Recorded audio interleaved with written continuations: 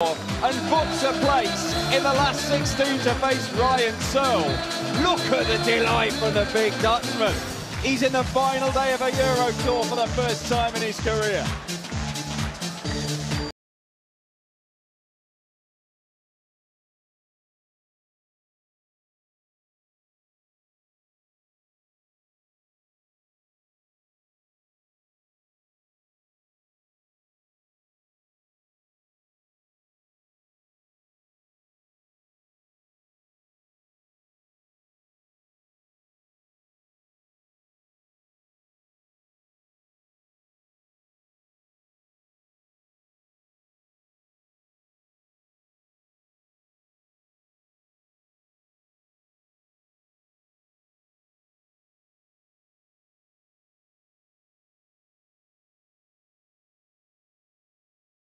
Unter den letzten 16 der Interwelten Baltic Sea Darts Open 2023. Martijn, unbelievable. Until yesterday, you had never won a match on a European Tour stage. It's only your second time, I admit that. But now, you beat the number 4 seed.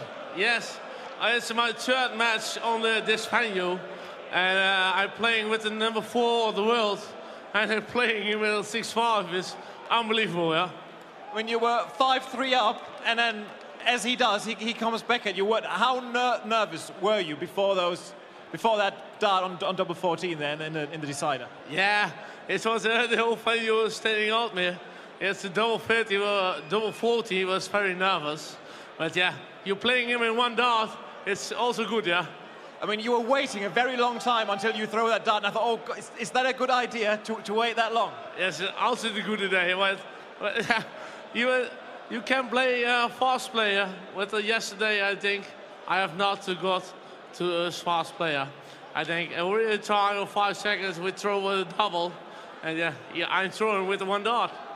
You said yesterday afternoon when you played in front of a good 300 people how much you enjoyed that. Those are 2,000 plus, yeah, and you look like you were really enjoying yourself, and those guys were behind you, Martijn. Yes.